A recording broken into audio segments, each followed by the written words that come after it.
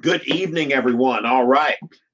And time for Fiveable AP Euro. All right. So Miss Donovan's fourth period class ready to get fives. All right. So fourth period class ready to get fives. Jillian's here. All right. So ladies and gentlemen, we are all ready to make some vibes, right? We'll see if we got some like that. But one thing that I can say, excuse me, is a lot of AP testers, they don't, yeah, stay hydrated, kids. Tay Joss, good to see you tonight. A lot of kids taking the AP test, they don't really become aware that there's an AP test until about 2 days before the test. It's really funny if you look at the analytics of people like me who do YouTube, that like it just shoots through the roof. But y'all are here, about good 6 weeks in advance. So keep up the good work, and it's going to be awesome. So good to see you here. And yes, make sure to sign up for that 10-week plan. And I need to start sending emails to that. I tell you, it's just wow, wow, wow, wow, wow, wow, wow. So busy. All right.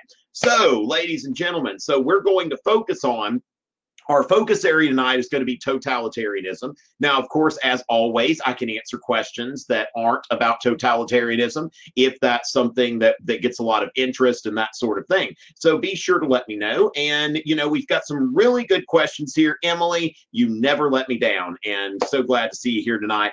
And let's go ahead and get started. Okay, so can we define these terms? Okay, so fascism, communism, and Nazism. Okay, so these are all like, these all go under that totalitarian umbrella. All right, excellent, ladies and gentlemen. Make sure that y'all take a look at that. That Fiveable Tan has got the Fiveable Plus. Okay, make sure y'all are aware of that. Y'all were talking about that during the chat too. If you want to have replays, now the replays are indexed, like they've got it set up to where you can search for specific content. Okay, so make sure y'all are doing that. But as far as that goes, that fascism is an umbrella term that really sometimes gets thrown around in terms of, they talk about fascism. Of course, it started in Italy with Mussolini, and fascism has to do with an approach to doing things. Of course, it comes from the Roman word, the Latin word fasces, okay, which was something, it was a symbol of the Roman state. We've actually got fasces, like, you see it all over government buildings, that it's an old Roman symbol. And really Mussolini, like that was one thing that a lot of people wanted to compare President Trump to Hitler. But, I've seen more intelligent comparisons to Mussolini or to Andrew Jackson in the United States. But when it comes down to it, that fascism is about, basically a very, collectivist, militaristic nationalism. Okay, that's what we're looking at there. And when we think about like left-wing and right-wing totalitarianism, left-wing and right-wing socialism, depending on how you look at it, that typically fascism is considered right-wing. It's a corporatist kind of approach too. That really, remember when we think about communism, okay, so if we go to the left wing of this whole totalitarianism thing, and we think about communism, that it is about, the state is sovereign over the individual, that all of these have in common that they're not individualistic, that the individual is supposed to set themselves aside so that the state can prosper. Whereas in a liberal society like we have in the West, that a liberal society puts the individual first and doesn't see the interest of the individual and the state as different. Now, with communism, the state owns the means of production. So all of the factories, all of the production, everything is managed by the state. And so you look at fascism, you've still got corporations, like that the means of production are held in private hands. Now, note that as far as that goes, just Google 10-week study plan. If you want to know what that's about, that'll take you to a page on my website. But if you Google 10-week study plan, you'll see it. And so with communism, the state owns the means of production, but with fascism, then you've got really, it's still in the hands of private owners. Now, the thing is that it's in the hands of private owners. So in Nazi Germany and in fascist Italy, you had corporations that own things, but they're expected to do what the state tells them to do. Okay, so if you think about like BMW, it's like, the Nazis were saying, okay, this is what you're going to do. This is what, you're going to make this and you're going to make this. And they say, okay, we're going to make this. And they can keep a reasonable profit, but at the same time, the state still is in control of things. Now, there is a debate debate. Let's remember that when we're talking about totalitarianism, there is a debate about how totalitarian was fascist Italy, really, because when it comes down to it, Mussolini was there before Hitler, and Hitler took a lot of pages out of Mussolini's book, but to the point where it was truly totalitarian, where the state had, established control over all of the institutions, that Mussolini made a concordat with the Catholic Church, known as the Lateran Treaty. And so when it comes down to it, Mussolini was the head of a nation that was heavily Catholic, and it was during Mussolini's premiership that, the Vatican City was created. Describe the echo that you're getting, Ethan, and we'll see what we can do about that, whether I need to put on some headphones or something like that. I'll put on headphones if I need to. Let me know if it's that sort of thing or if anybody else is hearing it, and we'll see what we can do about that. Okay, so communists, okay, you believe in that the state should own the means of production, and also you have an internationalist orientation. That's the other thing about left-wing socialism, whereas when we get into the right-wing totalitarianism, right-wing socialism, that we see a nationalistic element, okay? So when you look at Nazi Germany, okay, so as far as that... Jacob.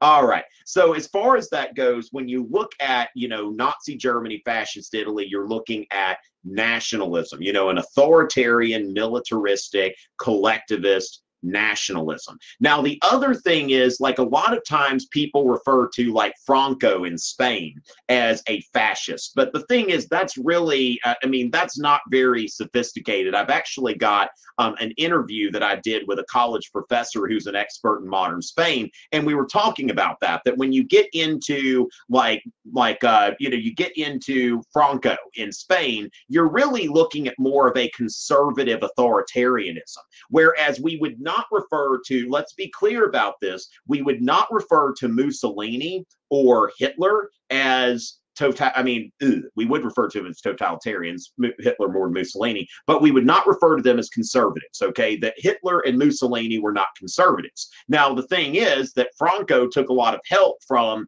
Hitler and Mussolini, but at the same time, Franco was more of a conservative. Like, as far as Mussolini, or Hitler, we don't have any indication that either man professed or, was serious about professing religion, whereas somebody like Franco was a devout Catholic and really wanted to help the Catholic Church, was truly concerned about the position of the Catholic Church in Spain when this coalition of socialists and Republicans was very anti-clerical. So remember that when we think about some of these things, we have to think in terms of, that these things are different. Totalitarianism, and now certainly we would never call, you never hear Franco called the totalitarian. And Mussolini is really like, when it comes down to it, the best model, when I was hanging out with Chris Freiler a couple weeks ago, he was talking about how the best model for totalitarianism was Stalin, okay? Because you look at the propaganda machine, the police apparatus, the government control of all of the means of production, and of public and private life. It was done most thoroughly and effectively by Stalin. Hitler was second, and then Mussolini is a distant third. Okay, so remember that Nazism is a specific variant. Like, if we're thinking about like a Venn diagram or something like that, Nazism is a fascist, like typically it's more aligned with fascism. So fascism and Nazism, for all practical purposes in a survey level course, we can put those together. And of course, those are typically referred to as right wing, whereas, communism is referred to as left wing. And that's specifically because of two things. All right. First of all, state ownership of the means of production when we're talking about communism. And then second of all, the internationalist orientation. Whereas here you have private ownership of the means of production, but controlled by the state. Okay, private ownership of the means of production, but very, very highly regulated and controlled by the state, and a nationalist orientation. And so hopefully that's something that can kind of clear that up for you. All right, so let's go ahead and Teresa, we're going to go ahead. Let me go. I think that it's going to be good if I can get some slides out for you. Let me see what I can do here, and I'll actually share this with y'all in the chat. Let me go ahead and take care of this. Let's see. I want to make sure y'all have access to this as well, but I'm going to pull up my slide presentation on totalitarianism. Let me go ahead and get that for y'all, and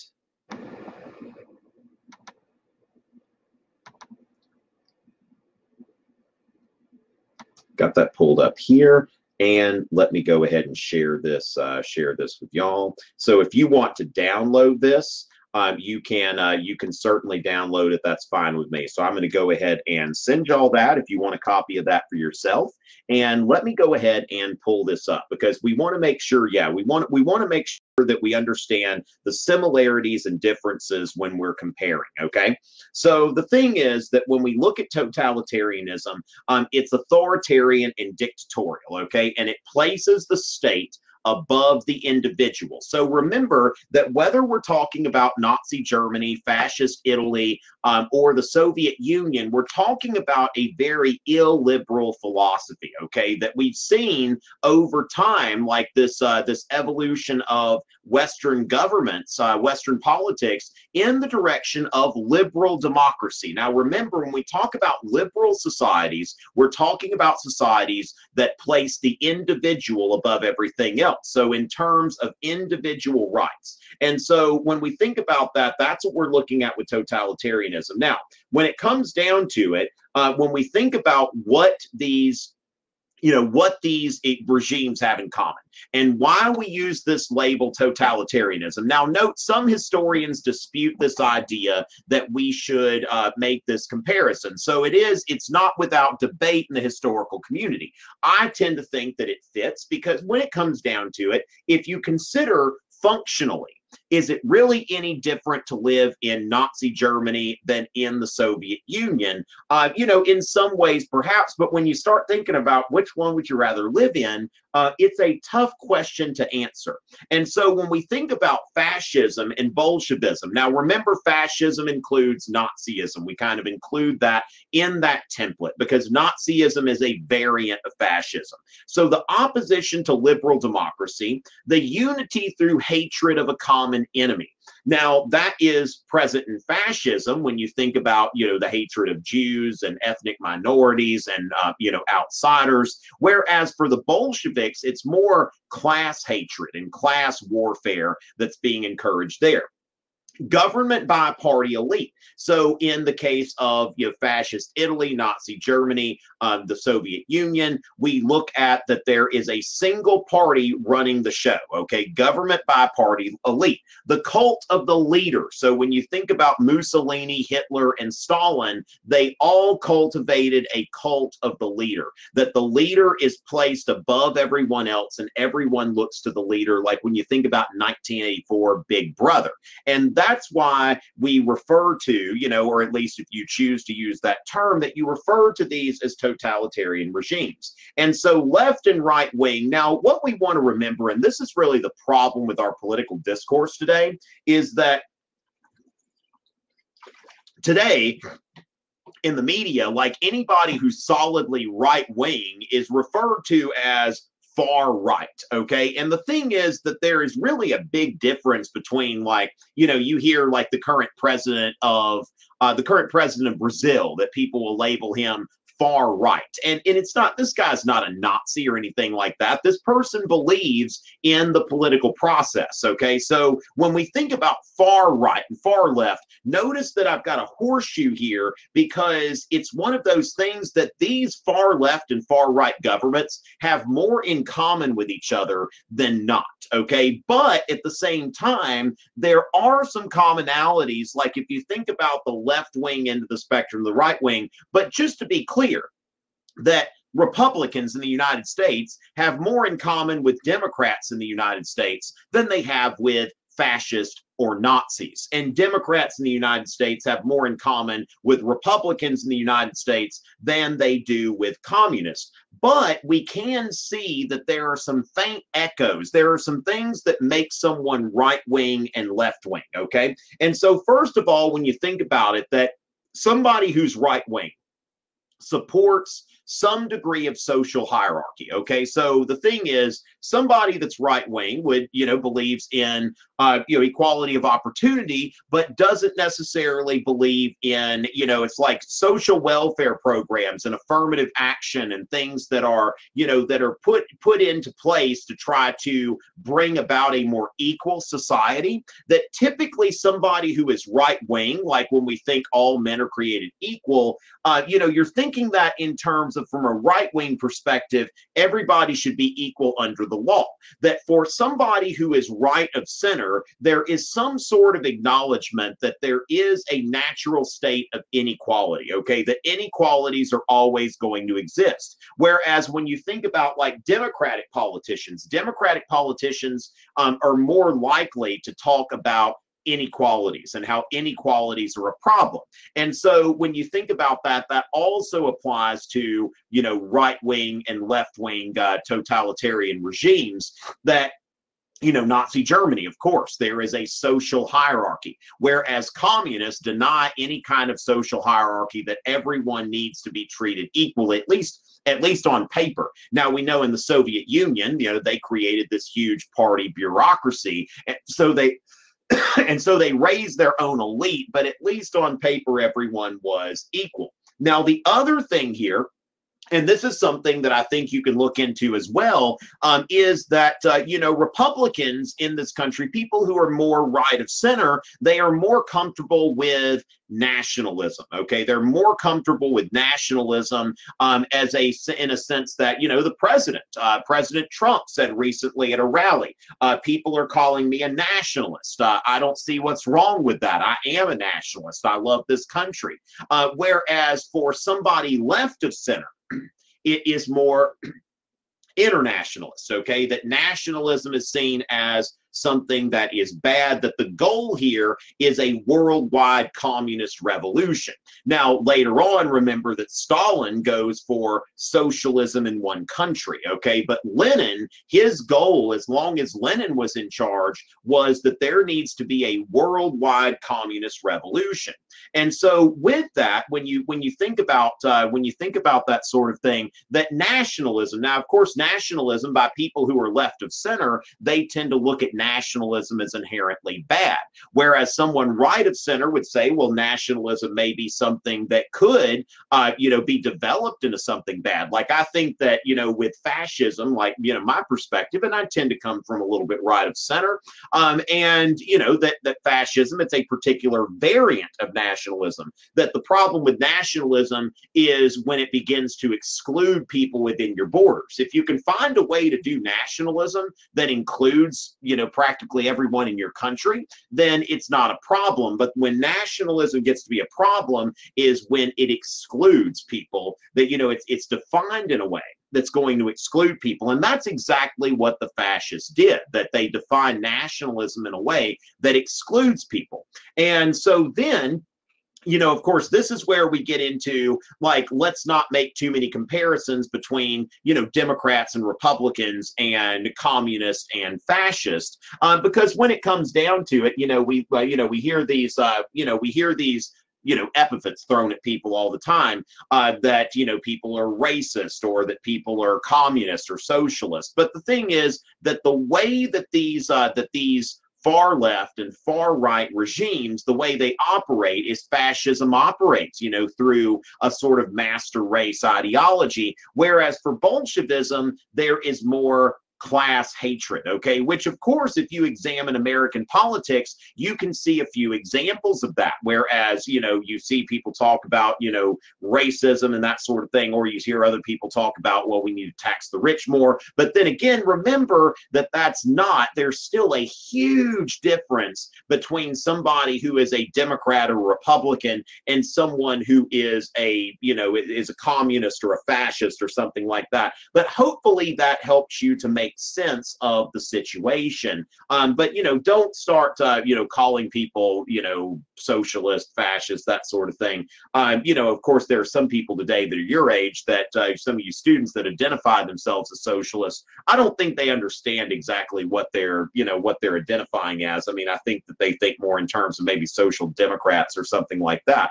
So as far as that goes, ladies and gentlemen, that's really kind of the main thrust here. You want to make sure that you've got that. Now, Emily, this is a great question. Why were people willing to support totalitarian leaders? Now, first of all, the Russian Revolution. I mean, this is something that really was not, it's not like Lenin took power through the democratic process. It's like, Lenin was very organized. Lenin took advantage. Lenin, Trotsky, Stalin, they took advantage of a very particular situation, and it was chaos. And at the end of the chaos, I mean, they controlled everything. There was never a vote of the Russian people to become a communist state. Now, with the case of Mussolini and with Hitler, with Italy, there was a lot of resentment about the Versailles Treaty, and you see the same thing in Germany. Now, in Germany, it did not lead to a radical party taking control, but in Italy, it did fairly quickly. Okay, because Mussolini was promising to restore greatness, to relieve Italy of the humiliation at having things promised to them and not getting those in the Treaty of Versailles. And so with that, now with Hitler, what we want to note here, and I've got a 3-part video series on the rise of Hitler that YouTube isn't doing a lot to promote, but whatever. And so with that, as far as Germany, now, of course, Germany had a hard time after World War I because of the reparations, the hyperinflation, a lot of economic things going on there. But the Depression is really what kind of put that over the edge. And so why were people willing to support Hitler? And I think we've talked about this in another one, but it wouldn't hurt to note that again. Why were people willing to support Hitler? And so what happened is after the, after we see, let's see, so the, German, German election, 1930.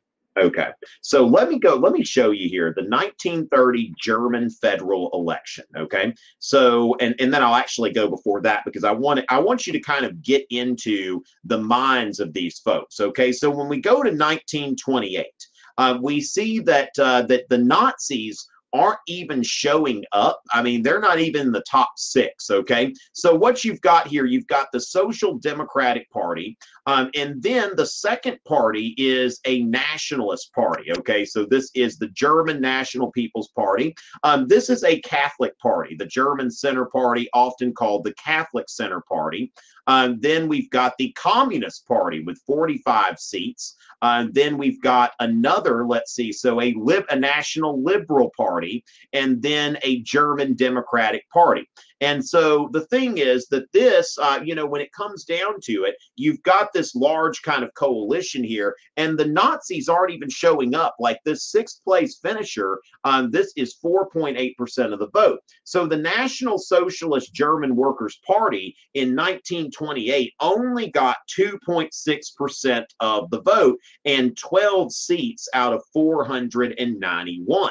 And so when you look at it that way, 4, 5, 6, 7, 8, 9, I think these are the Nazis here. So the Nazis are making up just a sliver. Like, when you look at the, at the Communist Party of Germany, they're doing much better. Now, let's not forget about the communists, okay? So let's go to 1930. The intervening event is the Depression.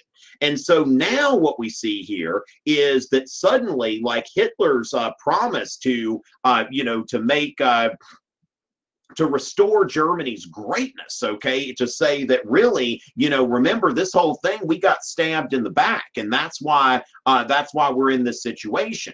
And so what's going on here is the top vote getter was the Social Democratic Party, okay? The Social Democratic Party, which today is a center-left party, but at that time, it was kind of a democratic socialist party. And then there are the Nazis, with 107 seats. Now, they've seen a pretty big increase in their number. So you see that that's going. And so when it comes down to it, we've got the the communists are in third place. And so what happens if the communists get together with the social democrats to form a government, and we've got a government where communists are participating? And so, you look at these parties here where you've got the Center Party, the Nationalist Party, and then you've got the the Liberal Party, and you understand why they're concerned, okay? Because a lot of times, and this is very important, because we don't want to minimize the evil of the Nazis and the terrible things that they did.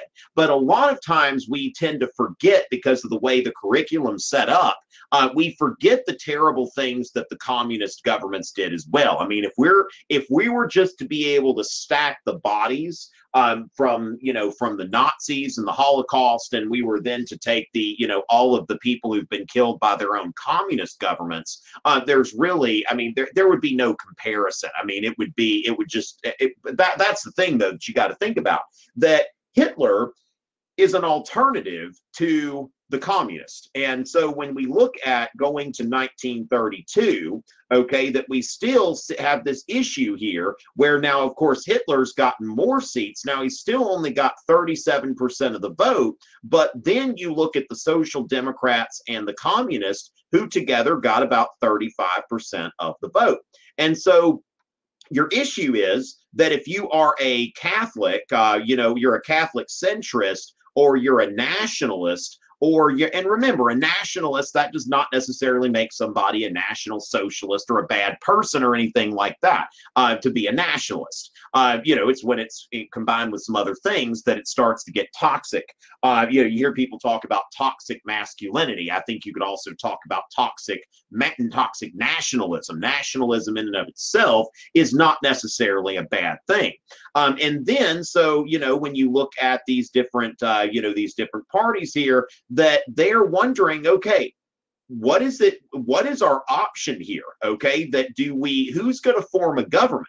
Do we get together with Hitler, or do we get together with, or do we get together the communists? And I mean, that's something that you've really got to think about here. And so what happens here? I mean, Hitler, at that point, never had a majority. He's got 43%. And so the Catholics and the nationalists, they're thinking about this, and they're like, we're going to throw our support behind Hitler, because he is promising that the communists are never going to be part of his government, that he is anti-communist, and that's really what they're afraid of, okay?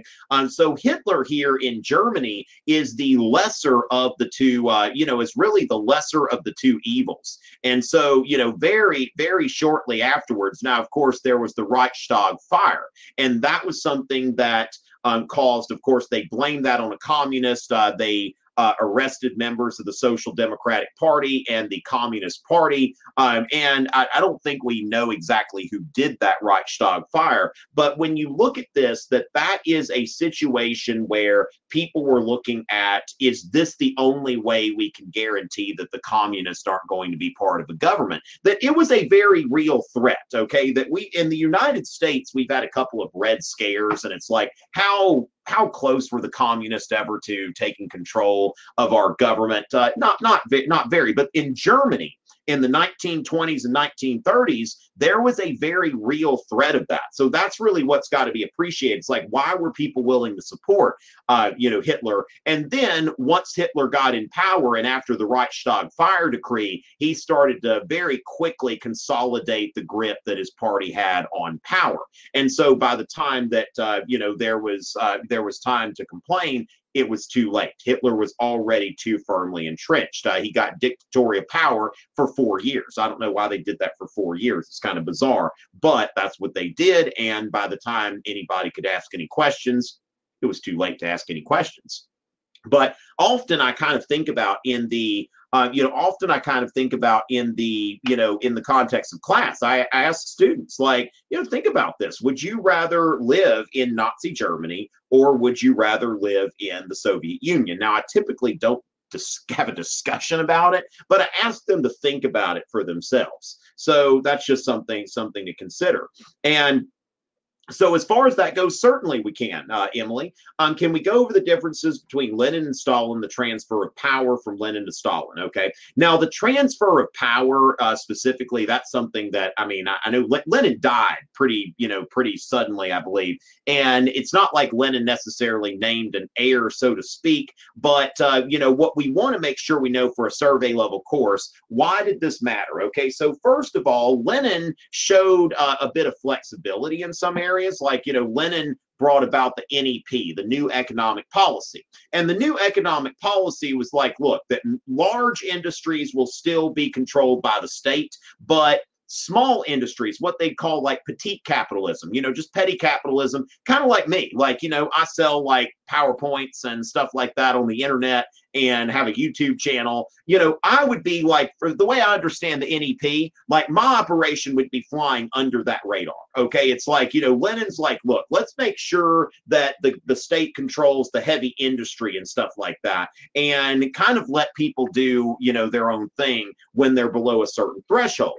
And so then Stalin gets rid of the NEP. Okay, so Stalin gets rid of the NEP and goes back to a more, a more controlling form of communism. Now, the other thing that I mentioned this earlier, but it's worth mentioning again, repetition is the mother of learning, is Stalin's policy of socialism in one country.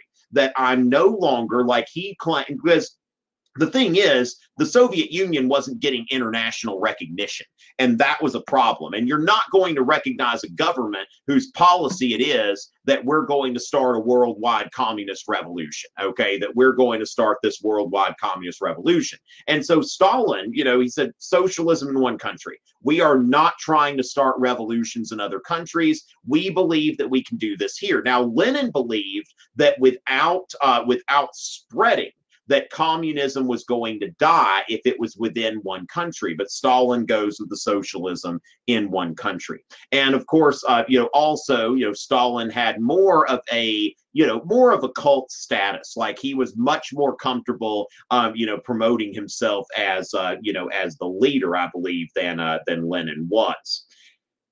Okay, why do I think people did not acknowledge? Okay, so. Okay, so Eric, that's an interesting question there.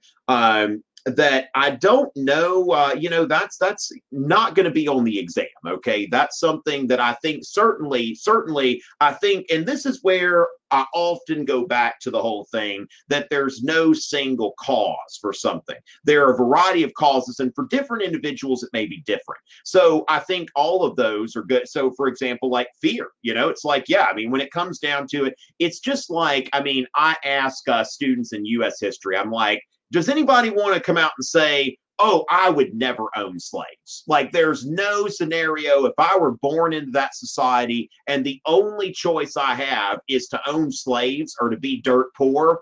Oh, I'd just be dirt poor because I'd never own slaves. Okay. Get real, people. It's like when we look at human nature, it's like people are looking out for themselves. And when it comes down to it, to save your own skin, you're willing to do a lot of things to people. And we're very lucky to live in a society where we're not called upon to do terrible things in order to save our own skin. And we can, we can accumulate a comfortable amount of money without having to do anything that's against our conscience. And so fear. Now, also, we do want to mention that, when it came down to it, there are a lot of people probably thought, who cares if the Jews are being rounded up? I mean, that's probably, not really something that's one thing that when you think about Zionism, Theodor Herzl, the father of Zionism, Theodor Herzl said that the Jews have tried to assimilate into Europe and they failed. That's why Theodor Herzl was saying that, we need a Jewish state, that there needs to be a place for the Jews to go to have their own state, because this whole idea of Jews integrating into the European community is not working. And so today, now, of course, 100 years ago, 90% of the world's Jews lived in Europe. But now, 90% of the world's Jews are about evenly divided between Israel and the United States. And so the thing is that, we even see today, anti-Semitism is something. Hey, Ali, how are you doing? Anti-Semitism is still something that we see. I mean, when it comes down to it, that congresswoman who tweeted that our foreign policy is all about the Benjamins, it's like, when you're a congresswoman, I mean, you know what you're talking about. Benjamin is a Jewish name, okay? That's not like, oh, that was a complete oversight. You're a congresswoman. People are watching your Twitter account and all of that kind of stuff. So, we see, and of course, we've seen, right-wing anti-Semitism, and there's talk about which one's more dangerous, but we definitely still see anti-Semitism. And when you see how, the House of Representatives has had trouble like putting together a resolution even that's just firmly like, look, anti-Semitism is a no-no. And so it's still something that Jews struggle with today. I mean, I don't think it's the same problem that it's been, that it was then, but it definitely has always been an issue. And so with that, now the other thing, something else I would say is ignorance, in the sense that it's not like German people got to take tours of these camps, okay? This wouldn't have been the sort of thing that like, you're like, oh, I know exactly what's going on in that camp over there. It's one of those things maybe you didn't look because you didn't want to know, but people generally didn't. I think the average person didn't really know what was going on. So it's not like, oh, we've seen what's happening here. I don't think people can fathom. If I'd never seen that stuff, I wouldn't even be able to think about like, that happening. I mean, it's a certain level of evil that, it's just, All right. Stalin's 5-year plans, Emily. Now, that's not something we'd have to really go into. Now, that is, I think, in our course description, I think that it's something that's an illustrative example. Okay, so the 5-year plans were production plans. Now, this is where we differentiate between a market economy and a command economy. A capitalist economy and a communist economy. The 5-year plans, like basically, Stalin, like people who are socialists, they're thinking about the economy as being driven by production. Okay, so the government provides production, provides the guidelines for production, and everything's about production. Market economies are driven by consumption. Okay, and so the thing is, when there's demand for it, it will be made. But from Stalin's point of view, we need to increase production. And so it was about increasing industrial production. It's kind of like you hear stories from people who were, living in Poland and other places during the Cold War, that it's like, you're in line for an appliance and you're going to receive an appliance, like, and the appliance that you're receiving may or may not be the appliance that you actually want.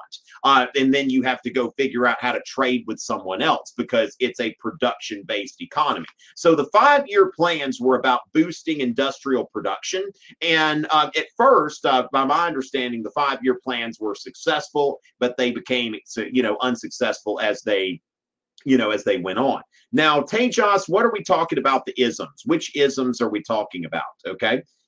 All right. So one thing that we want to think about here is fascism. Okay, what effect did it have on World War I? Didn't have an effect on World War I because it was. Remember, when we're talking about causation, that we are we're talking about what came first. So what we want to know about fascism was a result of World War I. Okay, fascism was a result of World War I, and the bitterness that a lot of people felt that, this whole like the whole stab, what they call the stabbed in the back myth, which it's not, I'm looking into this stuff. It's not completely without merit that there were people, people who were communists, who were actively working to topple the German government. You can look at this. This is on Wikipedia. Like, I'm not talking about that I'm on some kind of like, crazy, like far-right website, that there was briefly like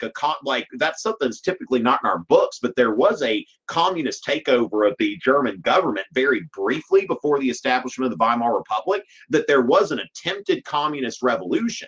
And so after, basically what happens here is after the war, people, there's this whole idea that, Germany, we didn't lose, we were stabbed in the back.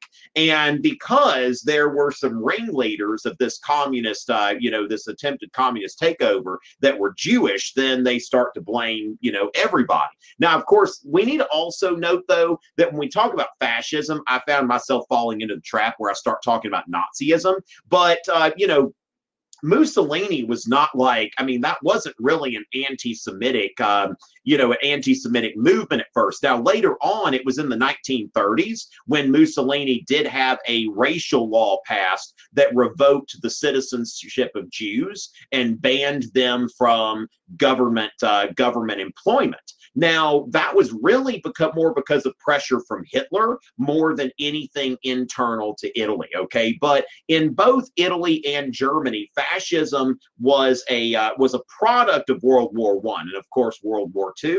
These are it's like this militaristic, buildup, and of course, that really has a causal effect on World War II. So if you think about it, World War I was a causal factor for fascism.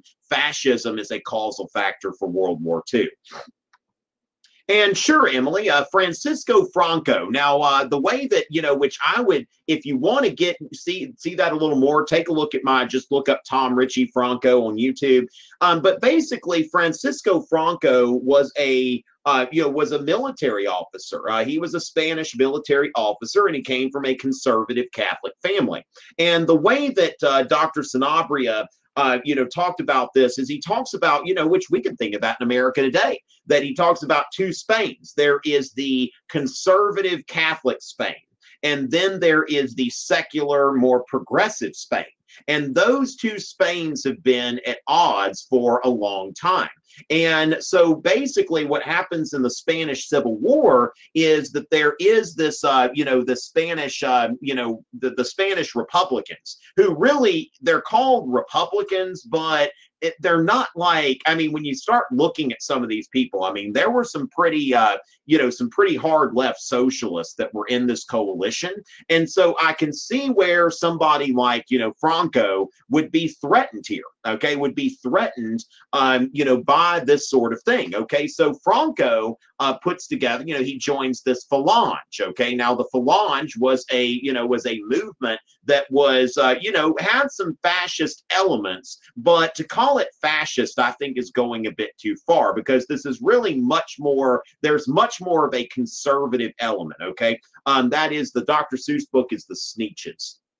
All right, so as far as that goes, that, we would not refer to Hitler or Mussolini as conservatives, but Franco was a conservative. And so his goal was to create, he ended up, coming on top in the Spanish Civil War as a result, partly a result of help by the, by the Nazis and the, and the Italians who gave him help. But of course, the Republicans were being helped by the Soviets to an extent as well. And so essentially Franco, is serving as a dictator. And of course there were purges. There are some mass graves and there were some atrocities that were committed. But Franco set up a, where really for Mussolini and Hitler, the Catholic Church, was something that you had to come to an agreement with. It was kind of a necessary evil. For Franco, he promoted the church, okay, that he wanted the church to be, he was a devout Catholic. Now, the other thing is that Franco's government was marginalized for a while, that it wasn't recognized by, a lot of Western powers, but the Cold War became a factor. And so basically other Western governments recognized Franco's government because it was reliably anti-communist, that there was no risk of there being a communist takeover there, while Franco was the dictator. Now, another thing, and that's something that Enrique was getting into, I thought was interesting, is that Spain, as diplomatic recognition started coming in, then they were getting tourists. And so as far as tourists, it was like, okay, well, I guess we're going to have to let people wear bikinis on the beaches and stuff like that. And so Spain started to become, and I think that now while Franco was dictator, there was also, the monarchy and all of that kind of stuff. So really, like with Franco, it's when we look at that. Now, of course, there are some back and forth between historians, but I tend to side with those people who say that Franco was an authoritarian conservative, while Mussolini and Hitler were fascist. That's something that I would go with, because fascism tries to undermine all other institutions and to bring those institutions under the control of the state to the greatest extent possible, whereas Franco tried to bolster and uphold traditional institutions. So that's where you've got a distinction there, but a lot of people just kind of lazily call Franco a fascist because they don't really know anything about it. All right. Emily, in a word, I would say no. Okay. Now, as far as that goes, Tito and Yugoslavia, he's somebody that was. Oh, actually, let's be careful here, because I do want to note a couple of things here, because we do need the long answer here. Okay, because Tito was somebody who became independent of the Soviets, like basically had an independent communist dictatorship. Actually, received some Marshall Plan money because he was not aligned with the Soviets. Now, we do want to note the Czech Spring is something that could be used as an illustrative example, or the Hungarian Revolt. Like, if you think about, now, we don't need to go into knowing the leaders, but the Hungarian Revolt, the Czech Spring, some of these things where, of course, you see the development of the Brezhnev Doctrine. The Brezhnev Doctrine Hi, Kyler. The Brezhnev Doctrine being that doctrine that says that when it looks like that there is a liberalizing movement in the Eastern Bloc, then the Soviets will be coming in to do something about that. And so with that, now also the Solidarity movement in Poland was actually the topic of a DBQ some years ago. So, I mean, that's something that if you're getting that far in the material, talking about the Solidarity movement, of course, also the connection of Pope John Paul II, who was, of course, from Poland. But the Solidarity movement, this was a movement because what the Soviets would do in the Soviet Union, the Eastern Bloc countries, is it was the appearance of workers having control. Okay. Oh, glad to help. It was the appearance of workers having control, not really having control. So Solidarity was about, like these were trade union members, and they wanted the trade unions not to be under the control. Okay. They wanted that to be, as far as that, they wanted to be under the they wanted to have their own control over the trade unions, whereas the Soviets had their own trade unions and trade union representatives and stuff like that. Okay, so just to kind of be clear on that.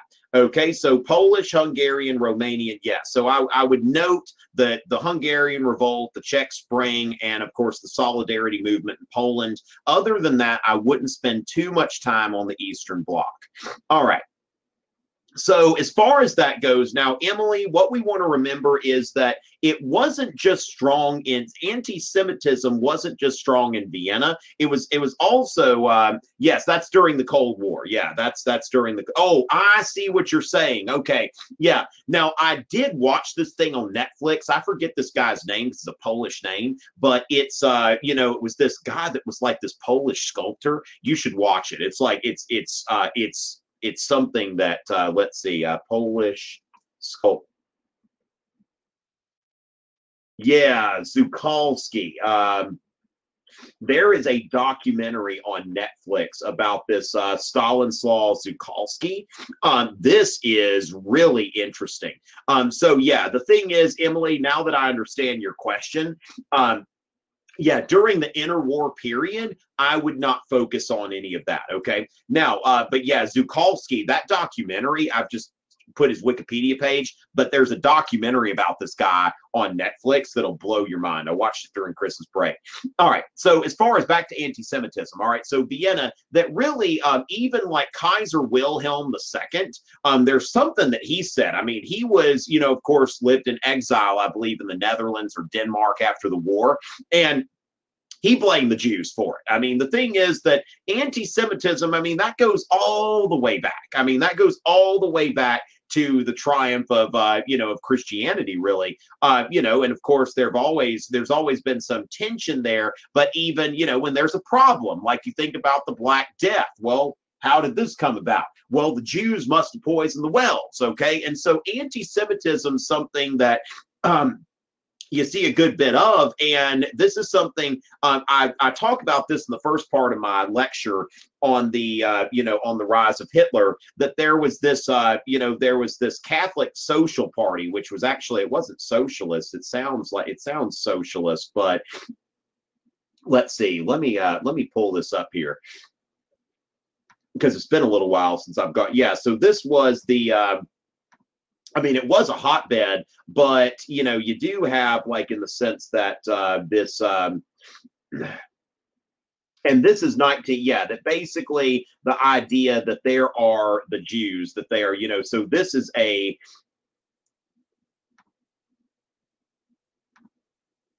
what we're seeing over here. Now, what we have to remember too, and what doesn't come up very often, okay, so there is, Karl Lueger, who was the mayor of Vienna for a long time, and his party, was you did see the anti-Semitism here and there, the Jews like a snake around the state.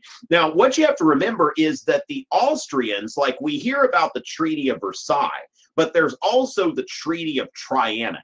And the Treaty of Trianon was the treaty that between the Allies and Austria-Hungary. And basically, you think Germany got screwed, Austria got screwed big time. I mean, when you look at what happened to Austria, I mean, they got completely dismantled.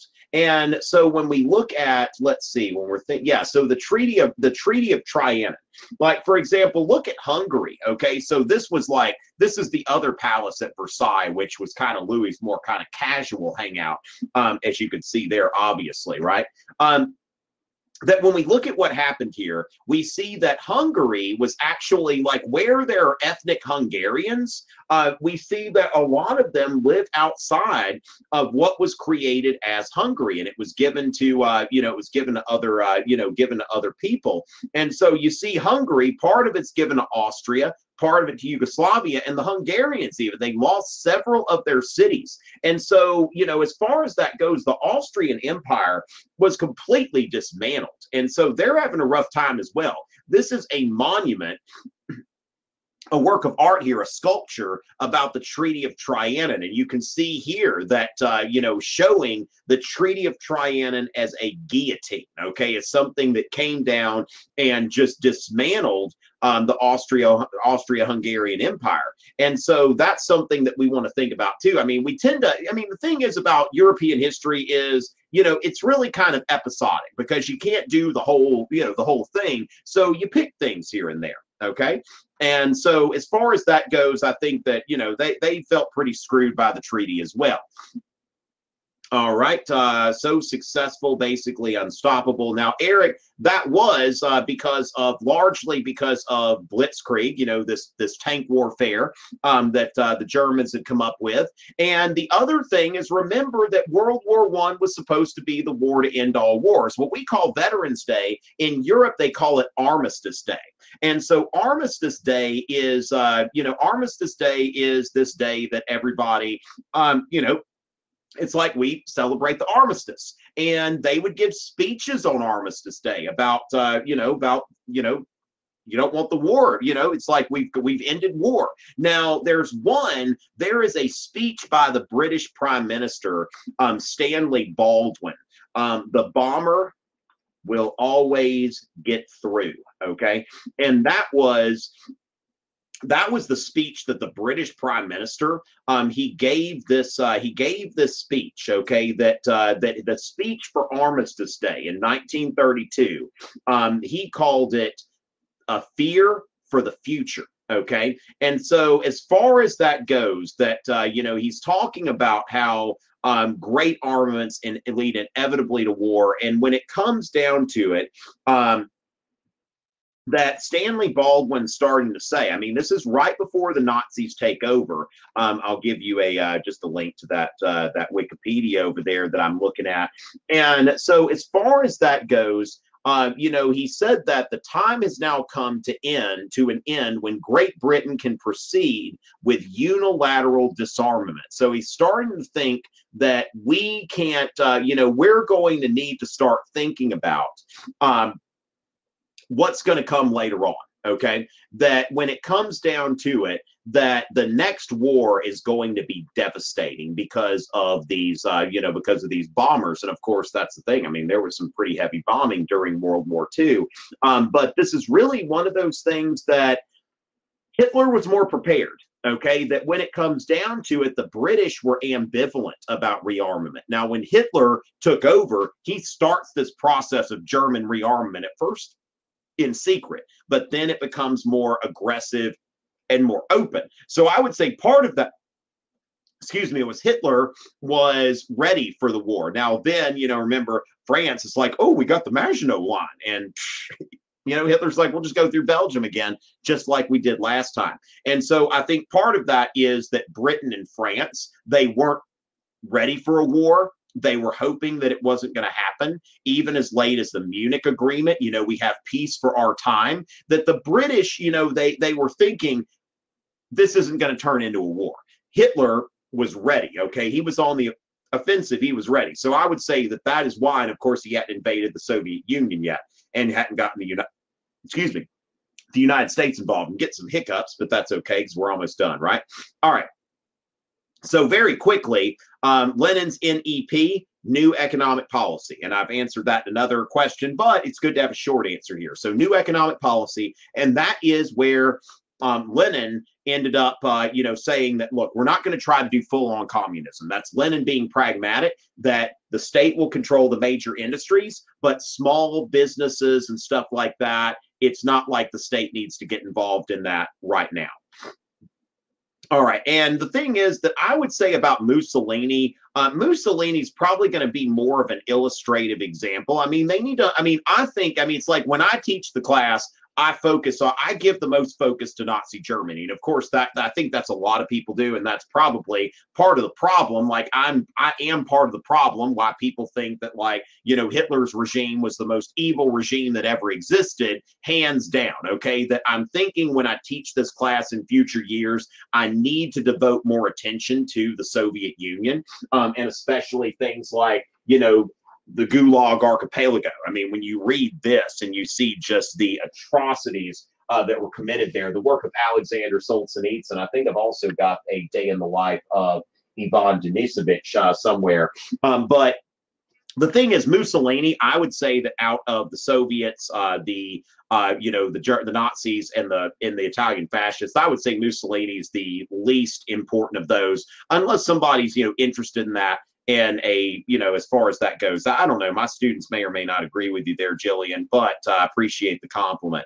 All right. So, ladies and gentlemen, remember that if you want to access not only the replays, but you also want to get into the cram sessions, there are going to be, right before the exam, there are going to be some cram sessions that are only open to Fiveable Plus members. So make sure that you get on that. Okay. Make sure that you get on that before the price goes up, because when you think about, you know, we've been talking about totalitarianism, but when you think about market economics, that Fiveable is going to charge full price when it comes time for that. Okay, so if you haven't already gotten Fiveable Plus by yourself or through your teacher, make sure that that you're getting a hold of that, because everybody's going to be wanting Fiveable Plus when it's coming right up on the exam. Okay, so do keep that in mind. And before I do that, Wilson's 14 points. Okay, Wilson's 14 points had to do with reduction of arms, freedom of the seas, open treaty negotiations, and of course a League of Nations. Okay, so those were four of the components that essentially this is about having a peace without victory, ending war. It was incorporated into the Treaty of Versailles, but also to Article 231 was as well. So remember that, ladies and gentlemen. And with that, I think that puts us at the end of our evening. And I will be back next week. The topic that we've got next week, I believe, will be World War II, if I'm not mistaken. But I'm going to go ahead and verify that now. let's see, AP Euro. Okay, appeasement. Okay, so I'm going to go into like appeasement and maybe get into World War II as well. Emily, where are y'all right now in your class? Y'all let me know before I sign off. Where are y'all? Glad to help, Rhea, but where are y'all right now? Okay, so let's, yeah, because I think I did this poll last time. Where are y'all right now?